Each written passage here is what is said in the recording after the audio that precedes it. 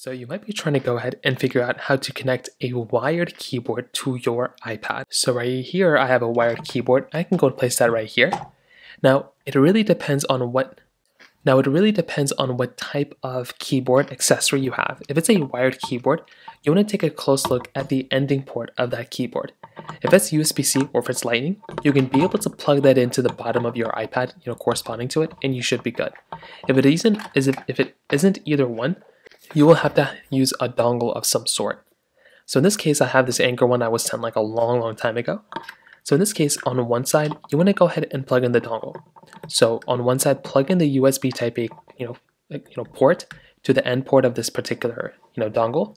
And then with the USB Type C option for this dongle, you then want to go ahead and make your way over into the bottom portion of your iPad, just like this.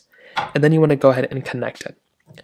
Now, when you do that, you should then be able to see a little option that comes up in the top right that shows that an accessory has been plugged in.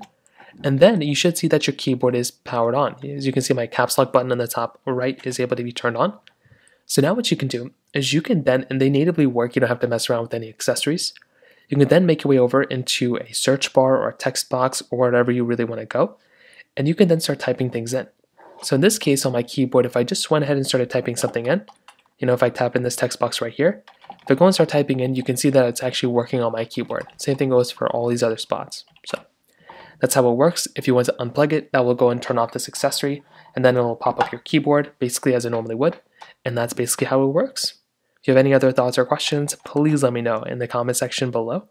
Hit the like button, that would mean so much, but definitely hit that subscribe button. More importantly than everything else, I love every single one of you guys. Hopefully I'll catch you guys in the next video. Peace out till then.